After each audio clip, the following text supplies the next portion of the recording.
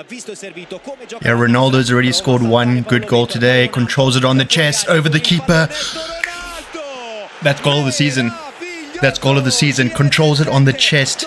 Has to hit it high over the goalkeeper, who is rushing in order to stop him. And he still manages to score the goal. Folks, this is goal of the season so far. Check this out.